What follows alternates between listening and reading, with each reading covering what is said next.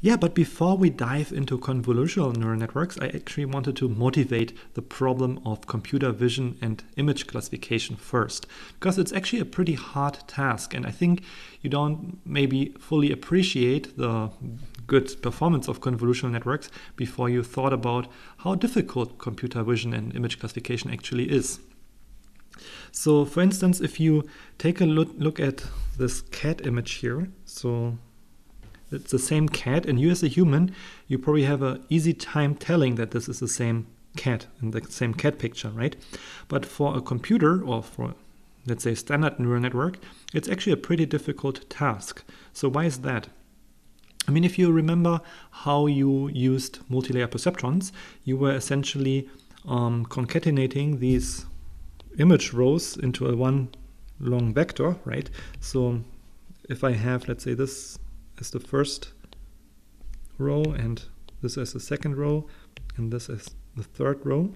So usually how that would look like, you would create this long vector as input to the multilayer perceptron, and then you have your first hidden layer, and everything is fully connected, right? So I don't want to draw all of it, but it would be a pretty dense network. So there are some other challenges with that, but if you recall how you would compute the activation here, it's essentially a weighted sum of the weights and the inputs plus a bias here. So in that way, you are essentially summing up the feature values, right? So if you have an image like that, it's the same image as the one on the right-hand side, but everything is darker. So what happens here is that all the activations will actually be lower compared to this one here. If you have, because if the image is darker, the pixel values are lower. So in that way, also when the lighting and contrast and everything like that changes, it will severely affect the network performance. So one thing, of course, it's important to normalize the images, but also even if you take care, let's say, of the lighting and contrast, other issues are, it might happen sometimes that the image is just like a little bit distorted, right? So here you can, as a human, still tell it's the same cat, right? But if you take a look at this sum again, so now, for instance, let's say on the left-hand side, when you take a look at this pixel region might be contained here, higher up here, right? So if I have my vectors, but then the same region is lower here on this side, so it might be actually somewhere here. So in that case, it would fall here. And here, there are vastly different weights involved when you compute the activations, right? So everything has every line here is a different weight. So you would compute totally different activations again, depending on where the object is located in the image. So image classification is actually a pretty hard task if you think about it in the context of a multilayer perceptron. So how do we make sure that we get good performance? Of course, yeah, for that, one solution would be the convolutional network. But before convolutional networks were invented, what were some other strategies?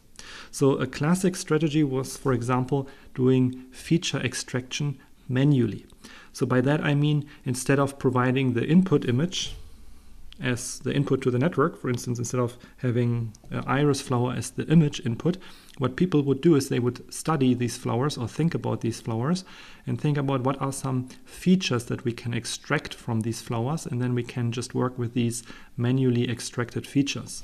So in the case of the iris flowers, these features would be, for example, the sepal length, sepal width, petal length, and petal width. So here you essentially had a domain expert, someone who really understands these flowers and might have an hypothesis and say, hey, maybe these different iris classes, they differ, by the dimensions. But another person also, might say it is maybe the color. So you could also, for instance, think about describing the color as a potential feature.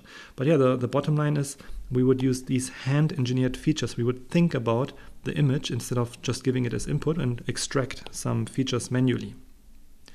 And another traditional approach would be also, for instance, for face images, to get these or extract these facial landmarks. So that is also a traditional technique where people, instead of when they did face recognition, provided the full image as input, they would develop an algorithm that maps these points to the eyes, the nose, and the mouth, and then do a comparison based on these facial key points. That's another hand-engineered feature technique. And also one other traditional technique, it's also kind of beneficial though still for convolutional networks, is to pre-process the images. So for instance, if you think back of the MNIST dataset, in the MNIST dataset all the digits were already kind of cleaned from background. If you imagine someone is writing on a piece of paper, the piece of paper background was removed. It was just the image of the digit, and also they were all pretty centered in the center of the image.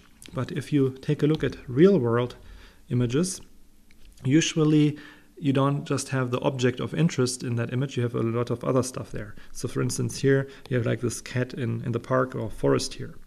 And in traditional computer vision, people would manually extract or also develop some background removal tools to first extract the image before doing classification, because that makes the task simpler. So basically, extracting, centering, and cropping, and things like that. Of course, this can still be beneficial for convolutional networks, especially if the dataset is small. Nowadays, however, if you have a really large dataset, millions of examples, convolutional networks can also perform well on these if all the other things are included. Because if you have a large amount of images, then the network will learn how to focus on the important parts. For instance, if the task is, let's say, animal classification, it will learn how to focus on the animal region in these images. It will essentially learn how to extract these objects. There will be an implicit feature extraction inside the convolutional network. We will see that later in this lecture. I will show you some examples of how convolutional networks learn and how they are able to learn these feature extractors essentially.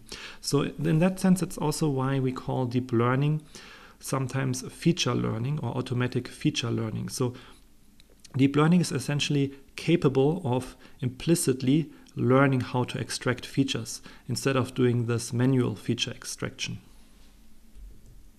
So in the next video, I want to then now finally talk about how these convolutional networks work.